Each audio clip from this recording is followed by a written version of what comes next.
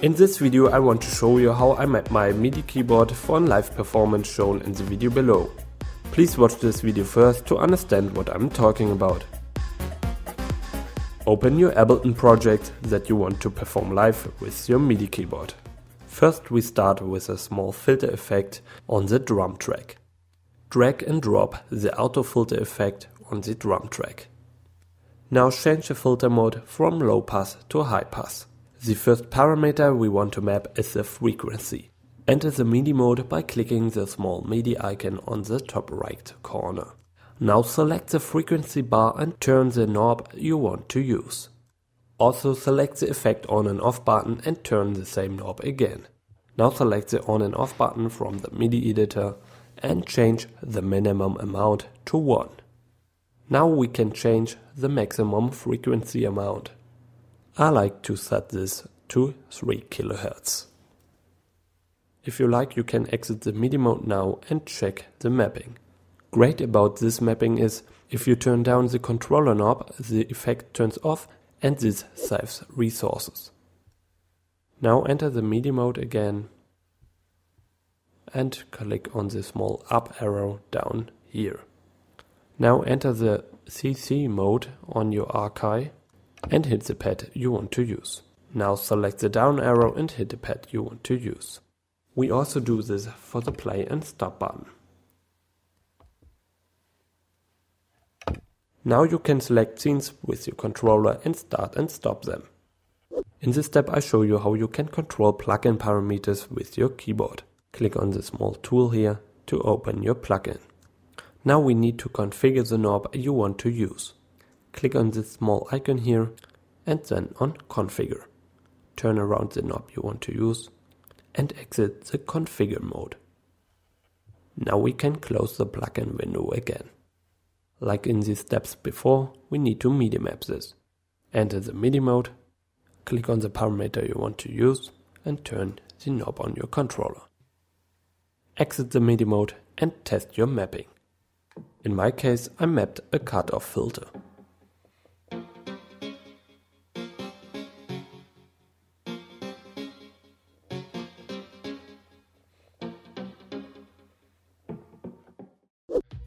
In this step I show you how to configure the live input. To do this you need to open Ableton's input-output interface. Click on the small I/O icon here and change the monitoring from auto to in. Also select your controller from the MIDI from tab. Now you can play your keyboard no matter which track is selected. But don't forget to press the record arm when you want to record your live performance. Now I'll show you how I build gate effects. First, make a new MIDI track. For a better recognition, rename this track. In this case I use Starter Edit by Isotope, but this will work for many effect plugins too. Drag and drop your plugin on the master track. Now go back to your MIDI track and select your plugin from the MIDI 2 panel. Most plugins give you the option to select different channels, but channel 1 should work. Click on the record arm and disable the live input track. Now you can trigger some effects with your fingers. When you found some effects that you like, create a new clip and go down to the piano roll. Now search for the key that you played on your keyboard.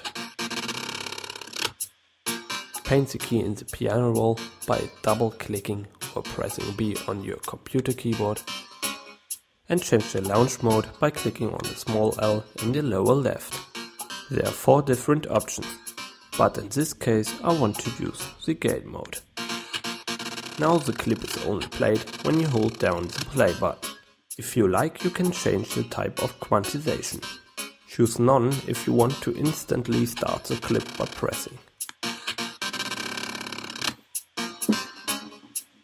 Repeat this step with different notes to create more effects for your pads. After you're done, go back in the MIDI mode and click on the first clip. Now hit the pad you want to use. Do this for your other effect clips too.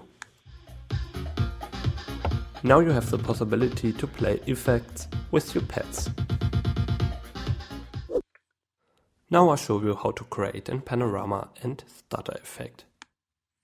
Drag and drop the auto pan effect on the master track. Now turn up the amount to 100%. Change the rate mode from Hertz to sync mode.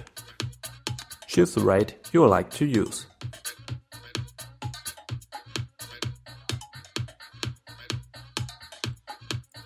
Play around with the shape parameter to get a panorama effect with harder cuts.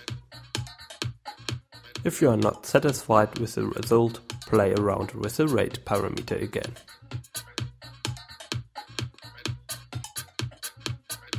Now drag a second auto pan effect on the master track.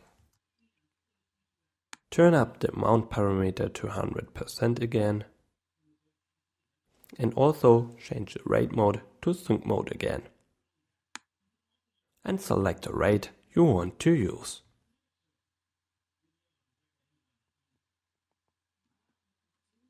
Instead of 50%, turn up the shape parameter to 100%.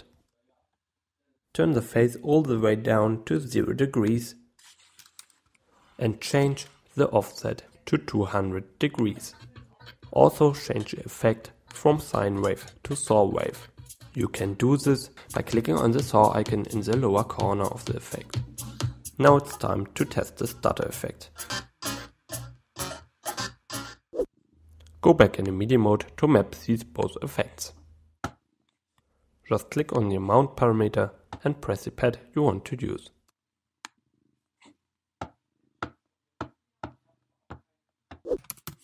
Now I want to show you a small effect rack that I built in Ableton and use very often for my live performances.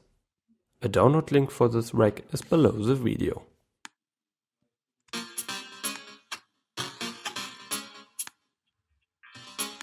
Now I choose some effects that I want to use with my controller.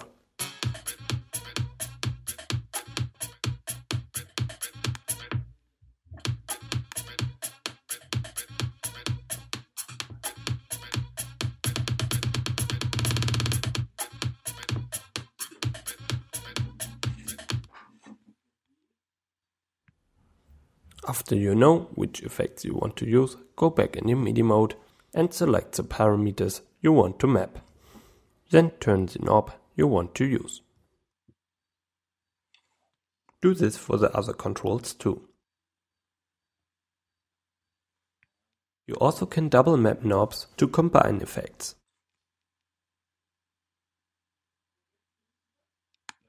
If you make a mistake, you can delete the mapping from the list in the left. After you are done with your mapping, you can exit the MIDI mode. That's about it. I hope I could help you with this small mapping tutorial. If you have any questions, write a comment below.